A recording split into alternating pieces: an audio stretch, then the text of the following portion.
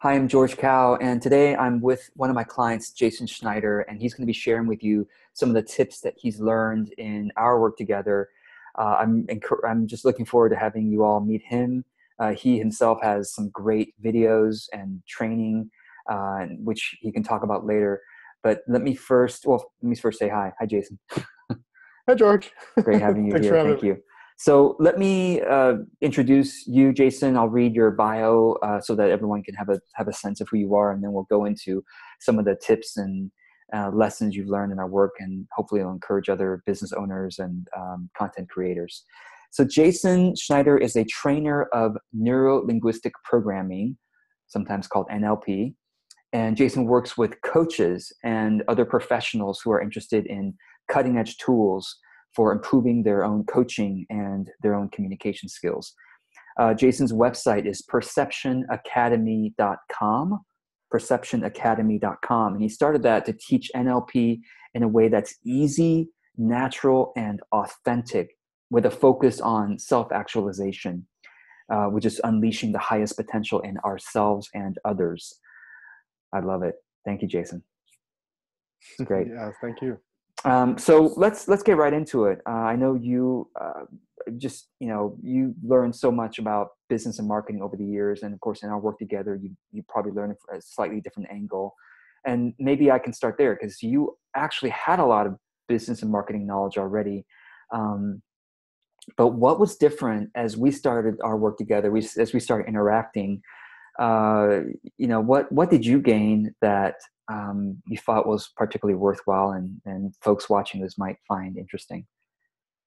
So I would say immediately right off the bat, what really resonated from you with me was your authenticity and just I felt that I could trust you, and I had been reaching out to different marketing coaches at the time. You know the story, and I was actually with a friend of mine. We were right on the fence of working with a different marketing coach, which was uh, absurdly priced in retrospect for the value that I would have been receiving. And so, yeah, just talking to you, it just felt very authentic, very, very much that I could trust your opinion, that you were there to serve me. And it wasn't about you getting money. It was really about seeing if there was an alignment between you and me. Wow, thank you for saying that, because I think all of us can. I mean, everybody watching this as a business owner, of course, if you're watching this, you might consider yourself an authentic business owner, can benefit from that story. When I talk with a potential client, I really am trying to gauge the fit instead of trying to persuade them to work with me. And well, some people may say, well, why do you do that? Well, because if I work on persuasion, I probably can get more clients signed up, but the chances are I'll have clients that aren't happy, or I won't be happy working with them because, well, it wasn't the right fit anyway. So thanks for saying that. And have you noticed your own sort of transformation in that regard in terms of talking with potential clients? Yeah, and so that's something that I learned very early on when I started learning NLP. So like many years earlier, there are so many different choices of who can I work with, who could I train with, who could I study with. And I made some poor decisions earlier on. And what happened was one of the decisions that I made within myself is I said to myself, if someone is talking too fast or too slick, it's definitely not because they're trying to serve me and my best interests. And so I kind of made that decision. I said, if someone is talking too complicated, or they're talking in unnatural ways, or it doesn't feel right, that this person, most likely they're not doing it for my benefit, right? They're doing it for their own personal gain. And so, yeah. And so when I met you and I had that sense and that experience with you, those experiences with you, it really, one of the main reasons that said, okay, this is the guy that I want to work with, is because I wanted to become like that. And I know that if I work with someone who their style is to pressure me into a high price sale, a high ticket item, not necessarily exploring if it's in my best interest, but really not like persuading me that that's not the way that I want to be with my clients. Mm. And so, yes, definitely. Through working with you, I've tried as best as I can to model that experience for people who reach out to me, whether they're actual warm prospects or they're just people who have a question about NLP. It's more about just seeing, are we aligned? Am I a good fit for you? And if not, I've been really starting to refer out for the first time, which is something that I've never really done before. Wow, that's awesome. Awesome. One of the other changes I've seen in you is you are creating a lot more content now, particularly video content, than before. So maybe you can talk about that. There are a lot of people watching this who they see my videos. They're like, well, maybe I should create videos, but I'm scared. What words of encouragement or, wisdom you want to share? Yeah. And so just a real quick story before I answer that. It's funny because I had a coach who was working with me for kind of like an NLP coach, a life coach type of deal. And she was getting so frustrated with me because she was coming with me every week. And every week I had the same goal, which is I want to publish videos on YouTube. And it wasn't happening, right? It was just this kind of like spinning. And she was getting so frustrated as a coach. I could see, and I was feeling her pain. And ironically, after I stopped working with her and I started working with you, one of the things that encouraged me to actually take that action step that I was thinking about for so long, but I hadn't actually followed through on, was the safety and trust that we had within the MasterHeart community. So within your group coaching program, what happened is while I didn't feel comfortable sharing my videos with the world, I guess, I did feel very comfortable, not only like I said before, through feeling that I could trust you and the authenticity from you, but just through the community that you, I guess, curated in a way, or brought together, however it organically happened. That all of those people, I had that same sense that I could trust them, that they would offer me encouragement, that they would offer me the right feedback from their own personal experiences. And with, I don't know, it was like 25 people at the time, I got a really big download as to how could I improve my videos, and also encouragement going, hey, you're pretty good at this. You should do this more often.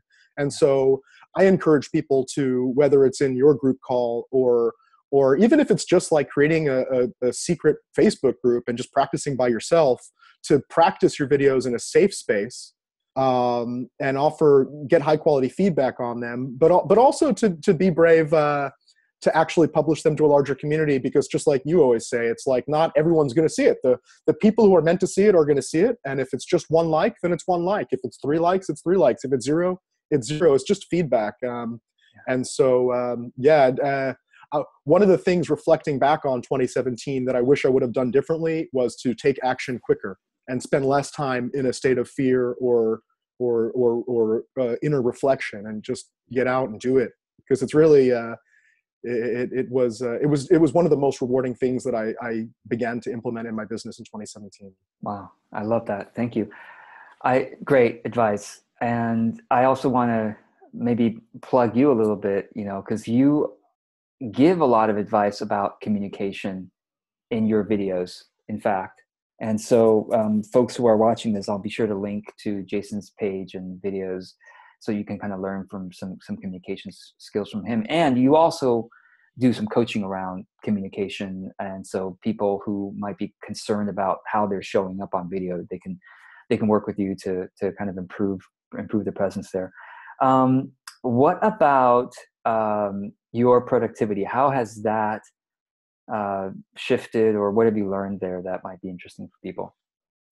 Yeah, so this is also kind of a funny story, because I was talking with my girlfriend about this last night, and it was really funny because I was saying that if someone would have asked me, let's say 5 years ago, 4 years ago, 3 years ago, 2 years ago, they would say, hey, Jason, how productive are you? Do you think you're a highly productive person? I would have hands down said, oh my God, I am so productive. I work 60 hours a week consistently, Monday through Saturday, maybe even more. Sometimes I don't even take Sunday off. I'm always working on my business. I sometimes I'll say no to fun and social engagements. And so probably even 6 months after having worked with you, I still would have been like, oh, I am highly productive. That is not something I need. I wouldn't seek that out. I wouldn't spend a nickel on it. And the hilarious thing is that through kind of, in a way, being forced into it, just because it's something that I think is so important to you and your life, and just having, I guess, that higher level of exposure to what does a day in a solopreneur's life look like? I mean, what do the hours look like when you add them up and account them? What should I be doing with my time, and what's wasting my time? The idea of time logging and tracking, what am I doing with my time, and where can I perhaps make more time, or maybe stick some more productive activities or habits in there. Yeah. So yeah, the funny thing is that, you know, if you would have even asked me 6 months ago, I would have said, oh no, I don't need anything like that. I'm a highly productive person. And now looking back on it, I think that's my number one space for growth. And I'm so grateful to have you as a genuinely a model of excellence, who not only practices what you preach around productivity, and joyful productivity is another part of it, not being productively stressed or stressfully productive, but being joyfully productive, and having you as a model, and also through your different programs being able to really peek behind the scenes and really give myself a frame of reference as opposed to comparing myself with myself. Oh man. If that Wow. makes Thank sense. you. Yeah, totally. Yeah. Having an outside perspective and kind of seeing how it could work, and how it is working. Because I am really, I was just talking with somebody else about this today. Like we really, typically, I don't think human beings change very much over the years. But I think the one way we really do change is when we keep practicing something over and over again, and it becomes second nature. And before long, we kind of look and it's like, well, we're kind of different people. And I think that's the way with joyful productivity. You know, it's these little skills that you put, and then, you know, 6 months later, you're like, wow, I'm kind of different. You know, the way I use my day is quite different. So it's really great. I'm really glad to hear that it's been helpful. And also thinking about how one realization was how that compounds over time. So if you're playing Angry Birds for 30 minutes a day, maybe it's not a big deal. But when you add that up over 2 years, 5 years, 10 years, you're talking about, I mean, you could have mastered playing the guitar or speaking another language, or making better YouTube videos, or mastering your field, or making money working with clients. There's just something so small adds up when you think about it automating as a habit that you're doing consistently over time. Really, so really great. In there, you can get really big leverage just shifting something small because you're compounding it over time. Yeah, that's such a great point. And it's so important for us that's why, like, time logging, right? Like, are we willing to be honest with ourselves about where our time is going and where else it could be going? So, well, you know, maybe we can start to wrap up this conversation, and I want to, have people hear about how you work with people. What are your offerings right now? You've got some really exciting things to share there. So, I know one of the things you're doing is you do these 25-minute laser sessions. Talk about that. What is that all about? Yeah, so 25-minute laser sessions is something that I kind of invented myself in a way, at least the way that I do it, and it's really a way to offer someone the opportunity to have a breakthrough in a very short period of time in a way that they've never quite experienced it before. And so a lot of people come in and they don't know exactly what to expect. And so I spend the first 5 minutes explaining what to expect. A lot of times we have a lot of fun. People end up laughing the whole entire time, harder than they've ever laughed before, at things that they used to beat themselves up about. And yeah, we really just, you know, it's a conversation like a lot of people have never experienced before. We focus only on you, and we go deep into the kind of back of your mind, the unconscious patterns that are driving the most important thing for you at that time, whatever the topic is. And so yeah, I've been getting great feedback, great reviews, great testimonials from people even weeks and months later saying, man, that's still in my head. I can't believe that in just a short period of time that it could have such a profound impact on their lives. What are some possible issues that you can work with people on? Well, you know, honestly, the list is almost endless. So I've worked with, I had a laser session recently. We were focusing on someone bringing more joy into their work, having more fun at work. Yep. I did a phobia cure session with someone who had a fear of needles, and they were fighting the nurse basically, and they referred, And I just received an amazing testimonial saying that the doctor is starting to send me referrals because he's never seen something. She was night and day. Wow. I've worked with, what else? Boy, it's just so many things coming up, like getting people in the right state of mind to actually make their videos, their content as coaches I've worked with recently. Cool. Really whatever somebody brings to the table, the way that the conversation, it's about the structure of the conversation. So regardless of the content, people seem to get a lot out of it. Cool. That's great. So the method you used in that laser session is NLP, right? Yeah, it's a combination of NLP and neurosemantics, and also a discipline called meta coaching, Nice. which adds some additional skills to the coaching conversation. That's great. So people can contact you at perceptionacademy.com or message your Facebook page, and you'll get back to them about how to schedule that. Yep. Awesome. And then you also have some e-courses that are available for free on your website for people who are on your newsletter. So people should check that out. So, yep. Yeah. It's just 2 free courses. Honestly, one of them is available on YouTube for free. So you don't, if you want to just go check out my YouTube channel, you can get that whole course there. You don't have to opt in or anything, but I do send out my NLP content regularly via my newsletter. If That's great. I'll I'll be sure to link to your YouTube channel as well in the notes. And the last thing is you are doing a training coming up. Do you want to talk about that? Yeah, sure. So just real quickly, I'm doing a training here in Fort Lauderdale, Florida. It's I'm calling it NLP Essentials, but I've also taught it by the name of Communications Essentials and Coaching Essentials, because at the end of the day, I think that coaching and especially NLP coaching is one of the highest forms of just communication in general, personally and professionally. And so anyways, yeah, it's a 3-day course. It reviews all of the essential skills of neurolinguistic programming for just being more effective as a communicator and more effective as an influencer. So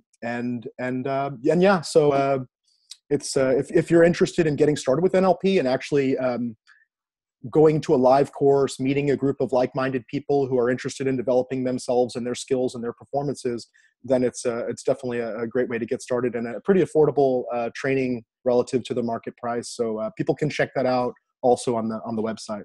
Awesome. Yeah, we'll just let them check it out, because I know you probably will do this ongoingly at different times of the year, so folks can go and check out the dates. But you do have one coming up pretty soon, so those watching this can go and take a look. Awesome, man. Anything else? It's been great. Yeah. I mean, nothing else. I just talk so highly of you because of, there's a lot of people out there who are calling themselves marketing coaches. You know what I think it is, honestly? This is something I was thinking about the other day also, which is that I think a lot of these marketing courses out there that run like thousands of dollars, sometimes up to like $10,000. A lot of them teach these like marketing tactics and stuff, these kind of advanced marketing tactics that are sometimes on the fringe of unethical, and sometimes they're way across that line. And I think that a lot of things that I've learned from you are really more foundational in terms of building the core of a business. Like I could have like you said, I studied a lot of marketing stuff, email marketing, social media marketing, network marketing, influencer marketing, blah, blah, blah, blah, blah. I have a degree in marketing. I have my bachelor's is in marketing. And what I've really personally taken away, and it's not all that you offer, but getting into content marketing and putting messages out on a regular basis that you can use to explore who you are, to improve your knowledge and your expression of your craft, and also to find out who connects with what and what topics are resonating in the marketplace. That's just a foundational skill for business building, that you really need to figure out how you fit into the marketplace in a way that you can be authentic yourself and you're connecting with people who are authentically aligned with your offering. And I think that that's something that a lot of, especially solopreneur coaches, but a lot of entrepreneurs in general who are just starting out are missing, that all the money you want to spend on email marketing, social, all that stuff is going to go down the tubes unless you have this foundation. And so I just wanted to tell that to you because I was thinking about that yesterday. And I think that that's something that really set apart my work with you as opposed to anyone else that I've worked with in developing my business. Man, thank you so much. I really appreciate that. Yeah, I so believe in it. I feel like it is a personal development practice, content marketing. When it's done, well, when it's done from that perspective, it's so much more fulfilling. So I love that you're doing it, man. And I hope people will go check out your videos and kind of follow your journey. Yeah, most definitely. Most Yeah. definitely. I appreciate everything. All right, man. Great talking with you. And everyone watching this, go take a look at Jason's videos and see how far he's come from not making videos just a little while ago. And take a look at his e-courses on his website, and maybe you'll even attend the training that he's doing. So, and do the 25-minute laser coaching session. I assure you that you're going to be impressed and benefit from that. So, thanks so much, Jason. Thank you, George. Thanks so much.